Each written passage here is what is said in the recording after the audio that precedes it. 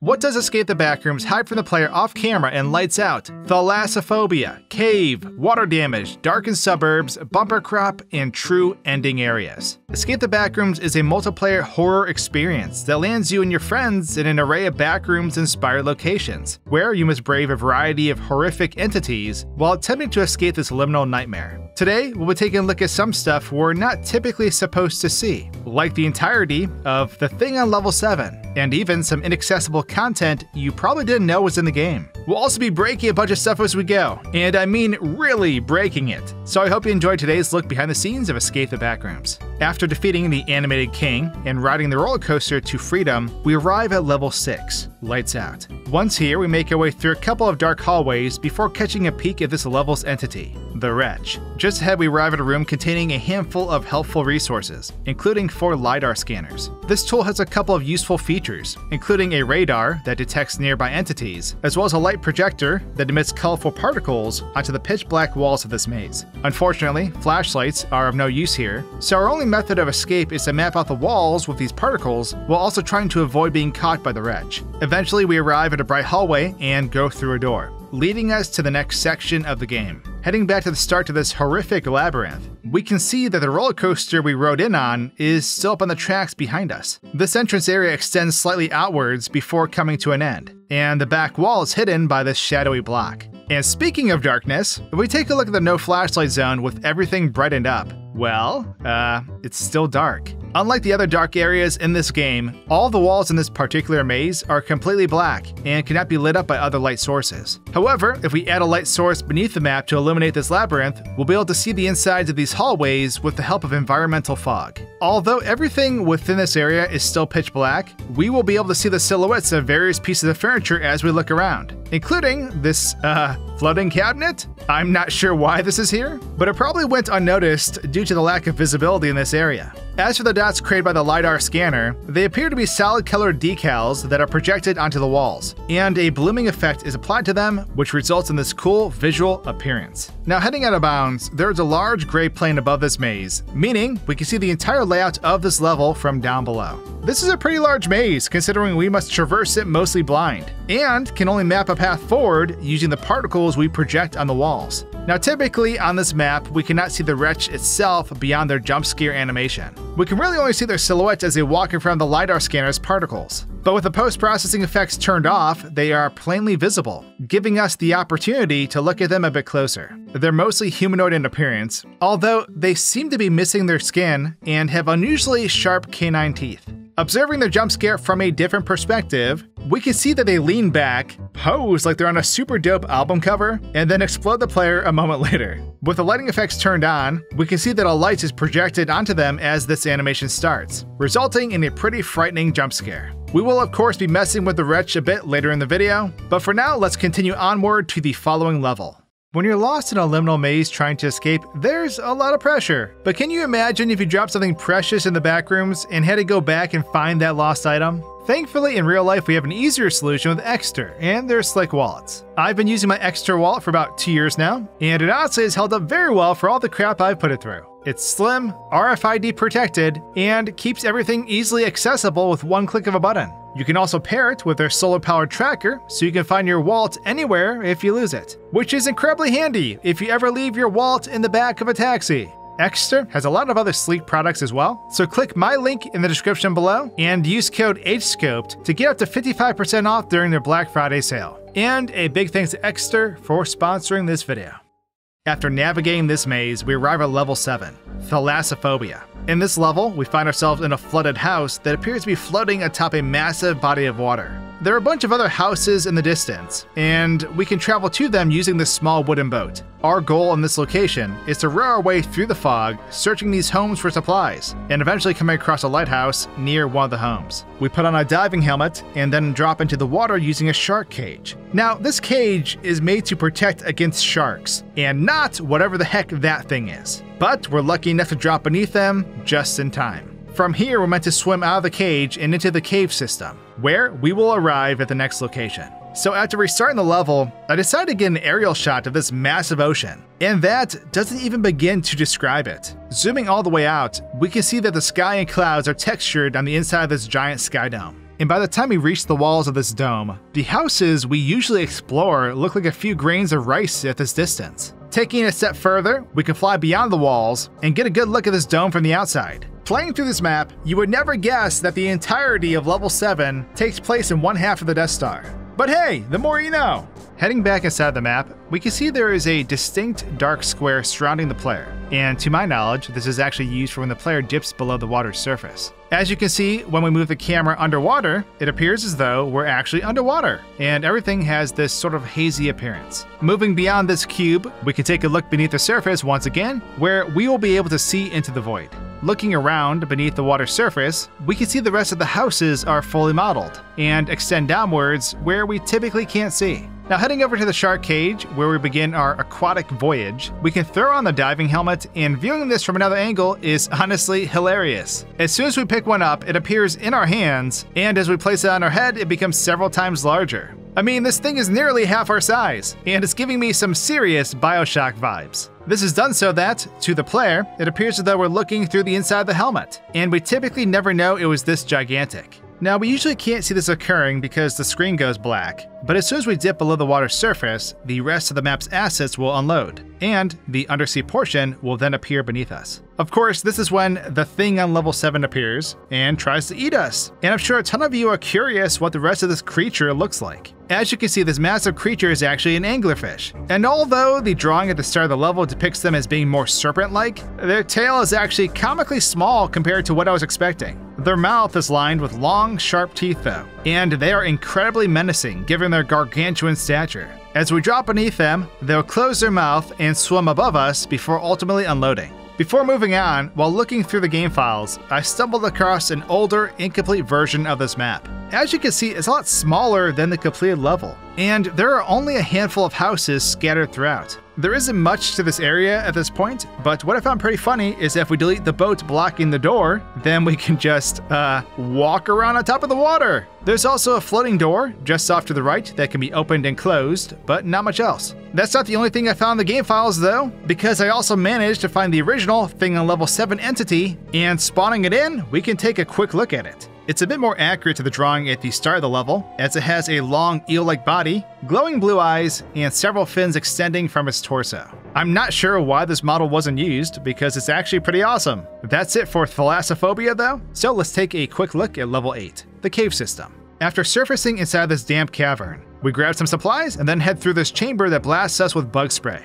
Spoiler alert, it's for good reason, as this initial cave section is filled with female death moths. You have to sneak carefully in order to avoid alerting these monstrous insects as you progress further into the caves. Eventually, you come to a rickety bridge that will collapse if you're not careful, and then you head into another bug spray chamber. Now our goal is to avoid the patrolling skin stealers during our search for the exit, and as we enter the small passageway, we will come to a bottomless ravine. Before we can reach the other side, we will have to take a detour by climbing this ladder, leading us to level 0.11.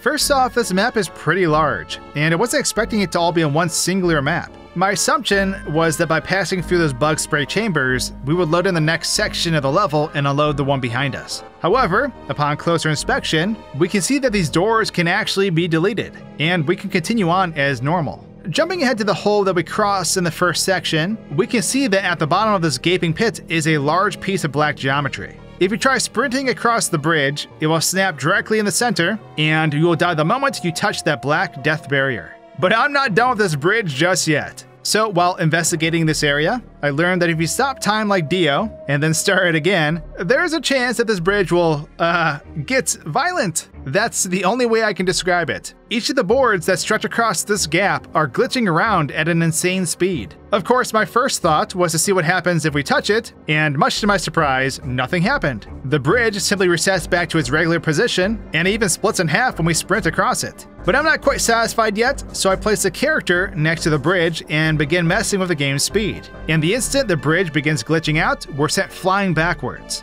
What's crazy is that we were hit hard enough by these boards to glitch into the floor. and when walking forward, we drop down out of bounds. But that's not the craziest part, because when we fell through the level, all of this map's entities fell with us. Yes, all the death moths and skin stealers were thrown into the eternal darkness alongside the player. That's how strong this thing is. The monsters in this level are dangerous, but this bridge is without a doubt the scariest entity here, man. And because the third time's a charm, I make one last attempt at crossing, only to be spiked into the void like a volleyball.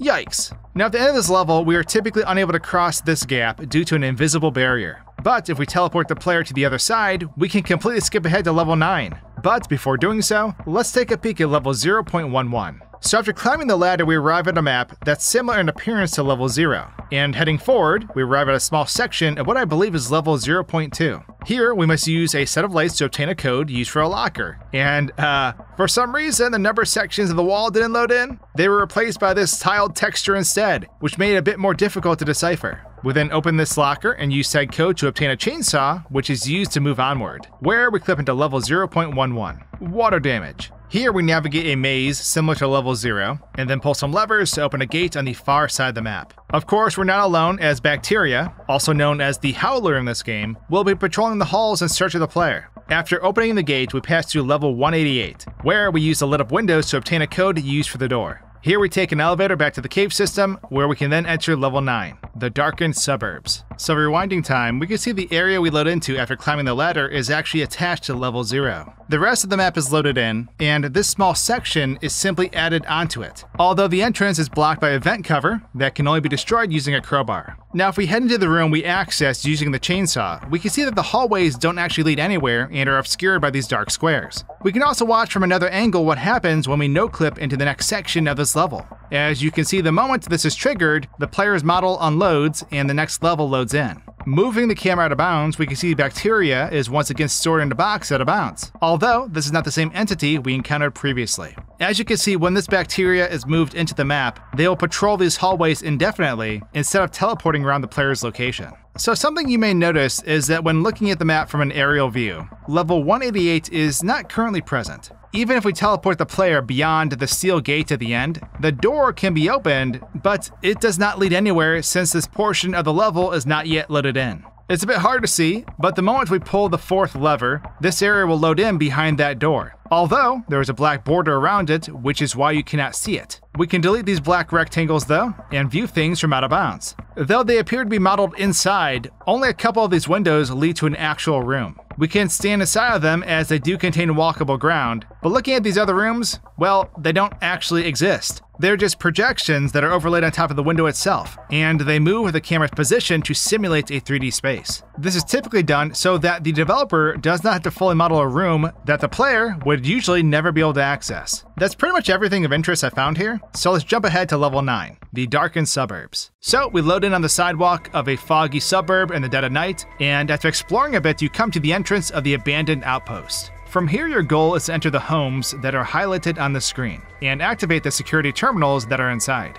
Some of these houses are guarded by a wretch, and you'll have to evade them in order to complete your objective. You're not safe on the outside either though, since the neighborhood watch is roaming the streets and will pursue the player if spotted.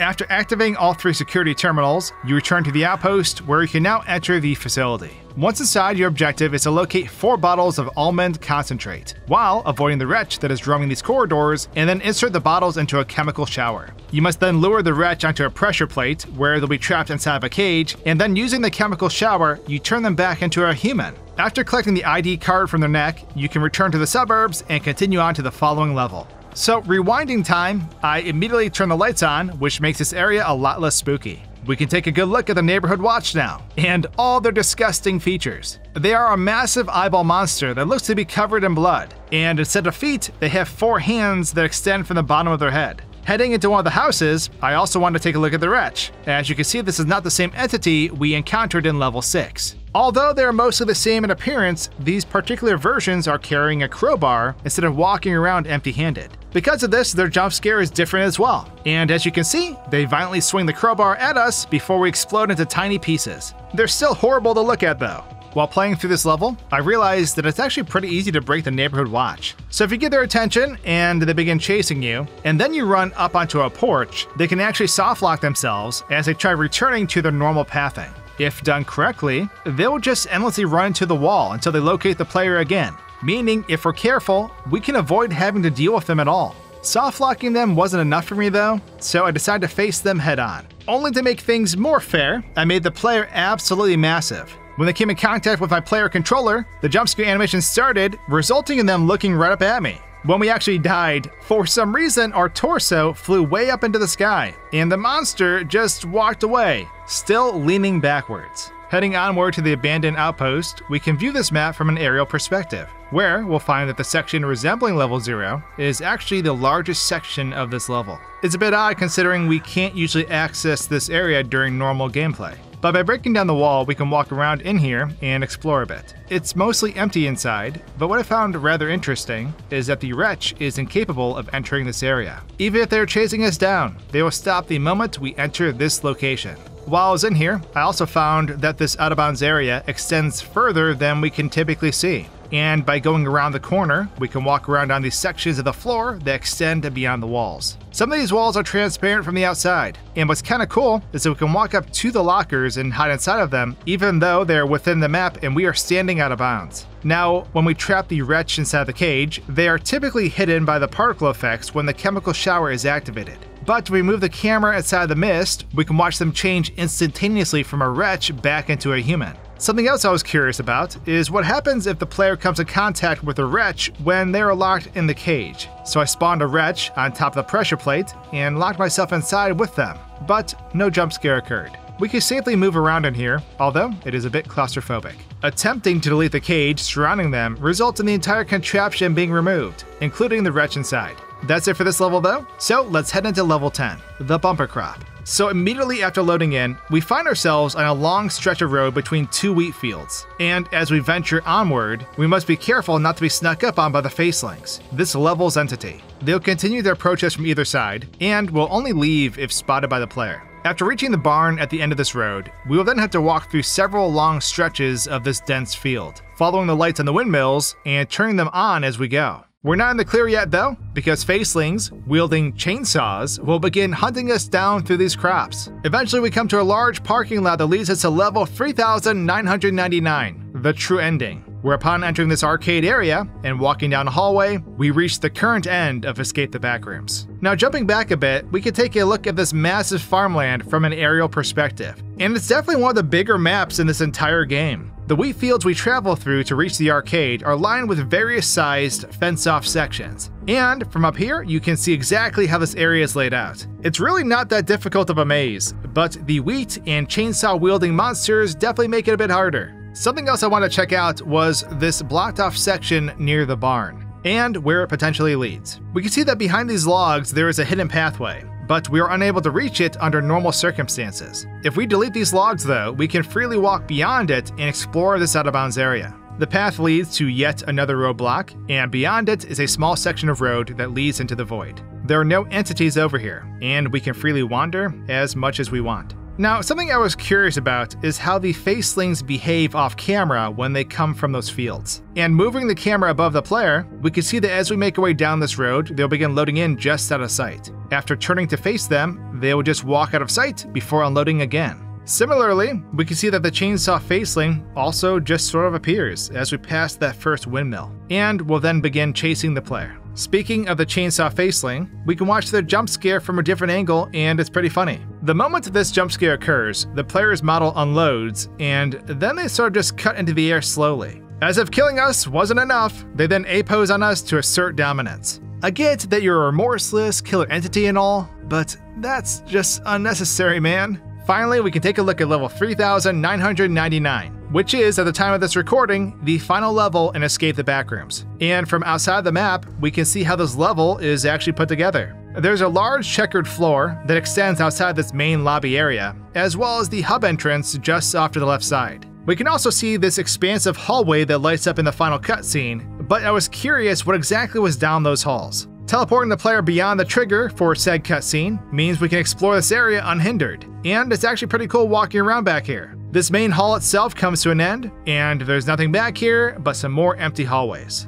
And with that, we finish this look behind the scenes of levels 12 through 22 in Escape the Backrooms. Although that's everything the game has to offer currently, the developer is still releasing frequent content and updates. So make sure you subscribe today for future coverage on Escape the Backrooms and much, much more. Thanks for watching, and cheers.